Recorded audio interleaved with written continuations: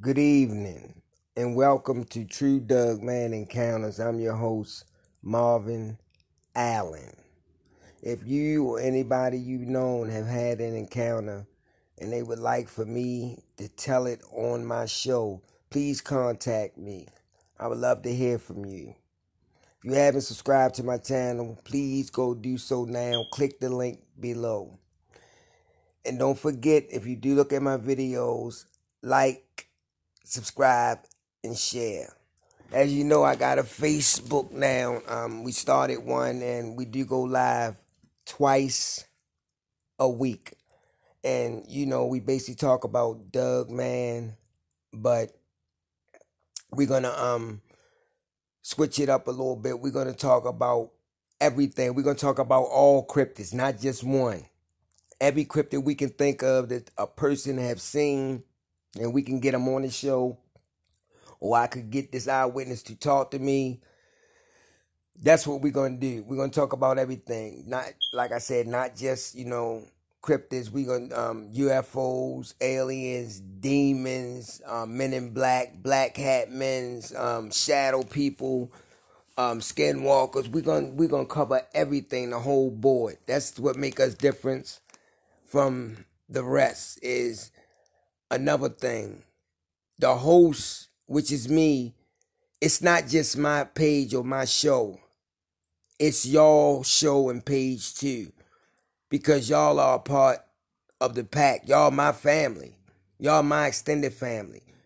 So y'all got just as much right to say what y'all want, to speak. You can call in anytime you want to share any encounters that you had. So that's what make ours so much different from the others. As y'all know, last year it was a rough year, not just for me but for everybody. I lost some things. I'm still dealing with a lot of stuff right now. Lost a lot of members too, but God's willing. I'll get all of them back. I'm just glad that the ones that stuck and stayed, man, I'm so grateful that they still there, and they still support me. And I'm not gonna stop doing what I love to do, and this is my passion, so I'm gonna continue to keep doing this, as long as I can, as long as God permits me to. I'm gonna continue to help people. I'm gonna continue to go out in the field, and I will be going back out this year when it get warm again, because I got a couple of eyewitnesses that want me to come down on their property and look around, take some pictures and some video, might get some evidence down there, footprints, who knows. So I'm gonna go do that because I gave him my word. And one thing, if anybody know me in my pack or any of my subscribers, if I say something, my word is law. It's bond. If I give you my word, that's all I got at the end of the day. And I stand on that. And I don't break that for nobody. So yeah, we're gonna be doing that. My encounter tonight is it's gonna be one part of tyjay. Because a lot of people been asking me when I'm do the update on her. And I finished her encounter, which is gonna take a few of them, because it's not real long, but I'm gonna break them down and I'm gonna put them in in different ones. I'm gonna tell one and tell another one and tell another one, and that should clear her final encounters, because like I told her, it's amazing how you built a bond with these creatures and how you can get so close to them. And I asked her that question, and she said, Marvin, I don't even know. I don't know what it's about me. I don't know if it's my smell. I don't know what it is, so that's something that she said that she really want to find out. How come she can get so close to these creatures, man? And it's just amazing. And I'm here to just share this first part of 3 of her final encounter that she gave me. So without further ado, let's jump right into this encounter. Now, as you know, the first time that tyjay saw one of these creatures, man, it devastated her. She urinated, she couldn't move or nothing like that. She just stood still.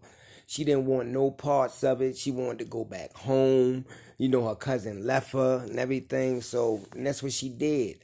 But it would pull her right back down there again because of the death of her grandfather. So when she goes down there for the funeral, that's when tyjay made a connection with these creatures. You know, that's when she bonded with them, a family pack that she bonded with them. You know, and they would talk to her. You know, they would come up to her. They have touched her. They have smelt her. They did all these things, man, and it's just amazing. And now, some people that don't know and some people that do know, she had a baby. So tyjay wanted to take the baby down there so, you know, the grandmother, you know, can see it. So that's what she told her mother. She said, I'm going to go down here and spend some time with grandma, but I'm going to bring the baby back. So that's what tyjay do. tyjay go down there, she spend time with her grandmother, and she takes the baby with her. So when she gets there, you know, take the stuff in, you know, she get the baby to her grandmother to hold. She put her stuff away, and she goes back in there, talk to her grandmother. When she goes in there, grandmother kissing on the baby, and she talking to it, and, you know, just saying things that a grandmother would say to a, you know, a grandchild. So tyjay said she had this look on her face that she really never seen before. And she said, Grandma, what's wrong? And her grandmother said, I miss him. I miss him so much. And tyjay just went blank. She said she just had this blank stare on her face, and she started crying. And she said, Grandma, I miss him too. I miss him so much. I wish he was here to share this moment with us, because he shouldn't be here. You know, but she said he in a better place. So they talked some more, and then her grandmother said, I know you tired from your trip. Go ahead in there and take the baby in there. Y'all can get some rest. Now, mind you, tyjay said when she got there, the first couple of days, she didn't get no activity. She didn't see nothing. So she said around the third day is when this creature made its presence. Now, tyjay said ever since she had felt this connection with these creatures, she said she would get this feeling. Every time she get this feeling, one of these creatures all around. They were at the window, the back porch, on the side of the house. She said every time she get this feeling, it's one around. So she said she laying in the bed and she gets this feeling. She sits up. And when she sits up, it's this creature at the window. So what tyjay does, she picks her baby up. These her words. This is what she said. She said she picks her baby up and she walks it over to the window. She holds it in her arm and she shows it to the creature. She say this creature just looked. It tilted its head, looked at that baby, and then it tilted it back up and it looked at tyjay. tyjay said for some reason it looked like that creature had a smile on its face, like a smirk, but like a smile. She said that's what it looked like to her. She said then she, you know, backed up and went back and sat on the bed, held the baby, started shaking and rocking it and patting her on the back. And the dog creature stared at her one more time, and he turned and he left. And he walked back across their property, back into the back up into the tree line. So tyjay say she go to bed. She say the next day she gets up, you know, get herself together, get her baby up, you know. She feeds her baby. She goes in there. They eat breakfast, and she say, Grandma, if you don't need me to do anything, can you watch the baby for a minute while I go outside? So grandmother said, yeah, go ahead. You can just go outside. Just be careful, please, tyjay. She said, Grandma, I'm going to be okay. I'm all right. And tyjay, you know, she went out back. She went on the back porch. Now, mind you, when she goes out on the back porch, this is what these creatures started to do, she said. She said they started bring her gifts and leave stuff on the back porch steps. So that's what they was doing. So she goes out there and see what she says is a gift that they left for her, either her or the baby. You know, she said she really didn't know they left it for both. She said, so she, you know, she takes it and, you know, she looks at it because it's nothing but sticks and stuff. And she just throws it down at the bottom of the steps into the grass. She looks over and glances to the tree line, but she don't see nothing. You know, she don't see nothing over there. So she goes back in the house, you know, her and her grandmother. She said she sit down with her grandmother and they, you know, they talking and stuff like that. So tyjay said, you know, I'm gonna take the baby back up because, you know, it's still small and, you know, grandma, you know what's around here on the property and I just want to take the baby back up, you know. She said, but I don't think that they would do nothing to her, but still, I want to take her back up. So that's what tyjay do. tyjay takes her baby back home to her mother. So while tyjay's up there, they still bringing, you know, gifts. And the grandmother said she would walk past tyjay's room and she would just see these yellow eyes looking in the window. Like these things are looking for tyjay and the baby. And they just looking right through the window. And the grandmother say she would look and see them just peeping in the window. And then it would look over at her. And then it would just turn and just walk away. Now, the grandmother said that they did this on numerous occasions. But tyjay wasn't there. So the grandmother said that what she did is, because she didn't feel comfortable, tyjay wasn't there, she wasn't used to these things, she said she called a friend.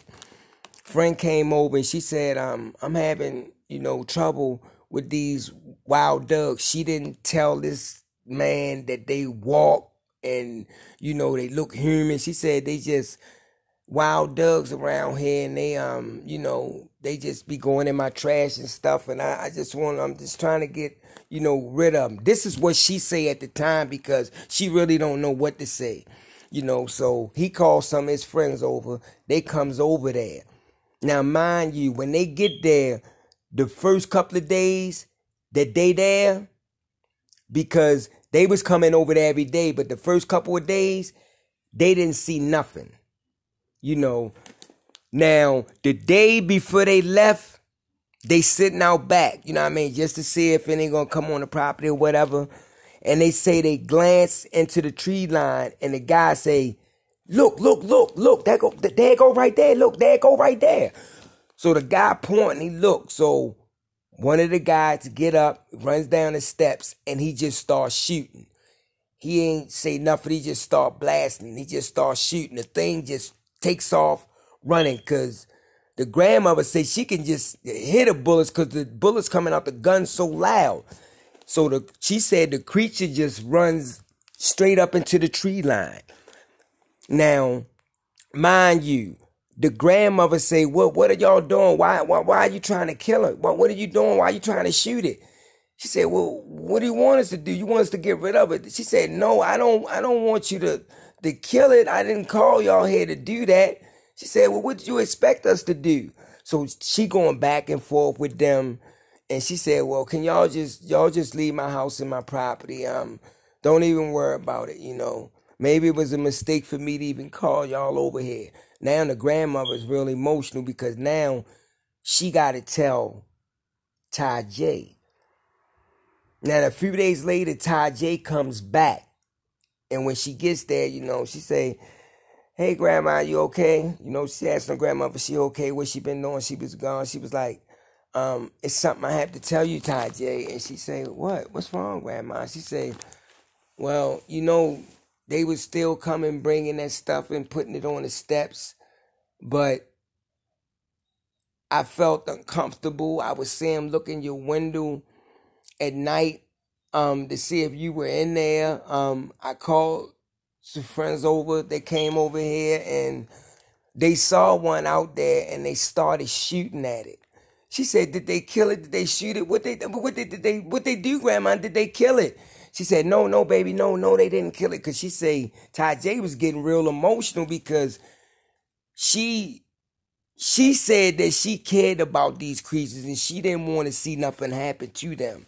So once her grandmother explained to her, she calmed down and, she understood it because her grandmother wasn't used to them like she was, So they talked that out and everything. And she said, Grandma, promise me that you will never do this again. Please, I don't want to see none of these creatures get killed or nothing like that or captured. She said, I promise you, tyjay, I won't ever do that again. And she said, thank you, Grandma. So tyjay said she goes in her room and she sits down. And then she said she was just thinking, and because she don't know what really went on, only what her grandmother told her. So 2 days pass and they don't even come by. She'll say she don't even get that feeling. Now she say the third day she gets that feeling and she's in her room. So that feeling she get, she know one of them creatures is around. She sets up in bed and it's one standing at the window, staring at her.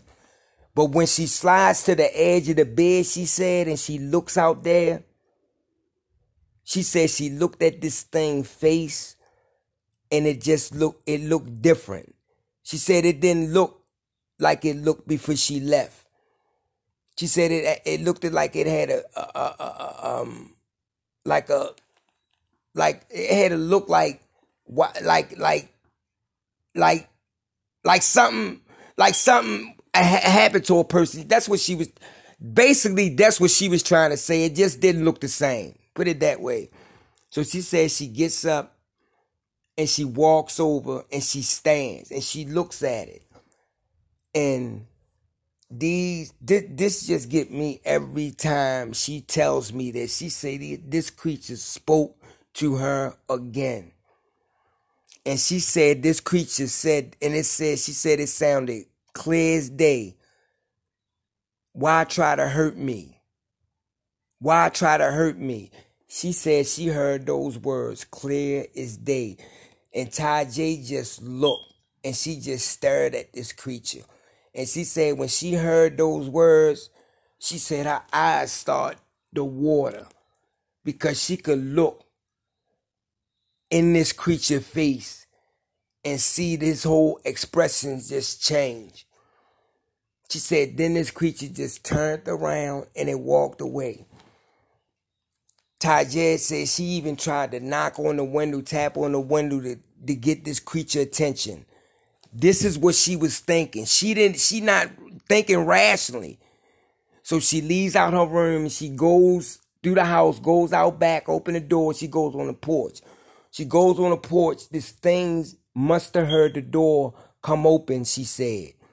She said that's when it turned around. tyjay said she stood on top of the porch and this thing turned around and it walked over there. It stood at the bottom of the steps, she said, and it looked up at her. She said, but this time when it looked up at her, the facial expression, it changed.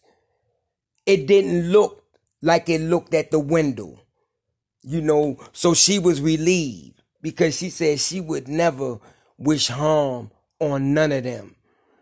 So it turns around and it just leaves. It walks back up into the tree line.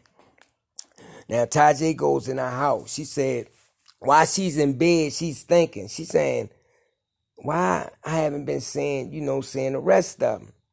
So she said like the third day is when she saw the two small ones. But they wasn't small no more. She say she goes outside and she walks up to the tree line where this little path she used to always take. And she stands in the path. So she looking around, but she don't see nothing. She said about 20 feet, she hears something. like a branch blade. And she hear that. But it's high. It's not low. She said she hears something high. Breaks a branch. And it drops and it hits the ground. Poop. And she looks up. And when she looks up, she says she see 2 more black creatures up in a tree. So she watching them. She said all of a sudden, they jumps down, hit the ground, boom. So they walks out and they walks on the path. They take a few steps and then they stop. Tyjay said she didn't move. She didn't flinch. She didn't say nothing. She just stood there. She said because she got this feeling that she knew that they was the 2 small ones that she seen before. She said so one of them creatures walked down there to where she was at. It leaned over and it sniffed and it moved back. She said when it did that, it stirred at her. She said then this creature turned and it looked at the other one standing on a path. And when it was standing on the path, she said the one that was by her did something, some kind of motion with his hands or something, and he put it back down in the front. And then it turned and it walked back down there to the other one. She said they both looked at her again. Then they turned around and they walked back to where they came from. And she left. She said she knew for a fact that they was the same 2 that she seen when they was little. Because she said she got this feeling. She said she don't know where this feeling come from. She said, but she know every time she get this feeling, one of these creatures around. Now, it's a Saturday, she said. So she goes outside and she sits on the back porch. She said while she's sitting on the back porch, something catches her eye. But it's running, and it's running on all 4s. And it's shooting through the wood line. She said, but this wasn't none of the ones that she seen. She said this one was gray and it's flying through the tree line. It's just running. It just bolted. And she tried to see which way it was going. She said it was going like east, because the other side would be west. She said it was going east and it was just running through the tree line. So she was like, she said she was thinking for a minute. She was like, did they have another kid or whatever? Or this is what she said was going through her mind. She don't really know, so that's what she thinking. So she stayed out there to see if she see, any of the ones that she know, the black ones. So she don't see none. So she said it was getting dark and it was getting late. So she decided to just go ahead and go in the house. So when she go in the house, no action at night. Said the next day she comes out and she sits on the back porch. She said about 2 hours pass. That's when she see one black one comes out of the tree line. It stops. She said that's when it started, like on all 4s. It would pace one side, turn. It would pace the other side, turn. And it was pacing another. She said it kept doing that for a few seconds. It just kept going back and forth. Then it stopped. And it looked at her. And she said it looked at like it was just, it would breathe real heavy because it seemed she could see like his shoulders moving, but they on all 4s, but the way it was breathing. She said then it just turned and it walked back down into the tree line and it left. So she was like, thinking, why was it doing that? I mean, what's wrong? So she said she sat out there to just see if, any of them would just come back again, which they didn't. So she went in the house, went in her room, and she laid down. She said she didn't get that feeling at all that, none of them was around. So she said a few days passed, nothing. She said like on the 4th day, she gets that feeling again. And when she gets that feeling again, she gets up, gets herself together. She goes out back, and it's one on all 4s standing by this tree. just inside of the tree line. It's on all fours standing there, and she out there and she watching it. She looking at it. So while she watching it, she see this thing just turn its head and it starts sniffing. And when it starts sniffing, it looks to its right. And when it looks to its right, it sees that gray creature. Because Tyjay can see it now. And when it see that gray creature, she said she could hear this thing growl. Now, the distance from her house to that tree line, that's quite a few yards. She said, but when she could hear this thing growl, she said she could feel it because it was so loud and so powerful. And it's growling in the direction of this gray creature. So when it sees this gray creature, after this thing finished growling, she said it started bolting in the direction of the gray one. The gray one just turns and it takes off too. The black one is chasing it. You know what I mean? She can hear trees and sticks breaking and all that stuff. They just bolting, you know what I mean, through the tree line. So she stands up, she lose sight of them. So she don't know what happened. So few days pass again. She say she don't get that feeling. She said like on the 5th day, because she said it was almost a week that passed and she ain't get that feeling at all. She said she get that feeling like on the 5th day. She get that feeling that, one of these creatures around. She said, but when she goes outside and she see this creature, she said it's walking, but it's walking like with a like a limp, like it was hurt.